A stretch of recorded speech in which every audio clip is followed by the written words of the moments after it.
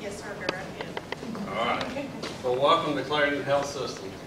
We're actually are the first hospital in the state to have a community event that talk a little bit about Ebola, how we're preparing for Ebola. You know, we started our discussions about 3 weeks ago on, you know, should we develop a response?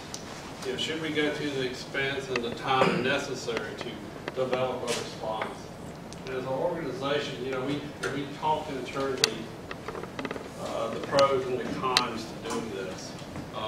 We decided that, you know, if not us, then who?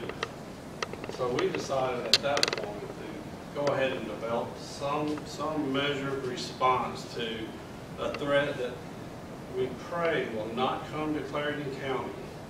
But if it does, our job is to identify,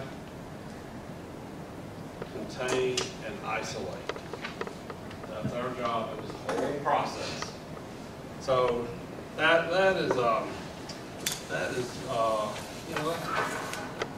our expectation from the state level all the way down to go. So with that being said, I'm going to stop talking. We have about 45 minutes to answer any questions you may have. And so I'm going to turn it over, I believe, to our Chief Medical Officer, Katie Raymond.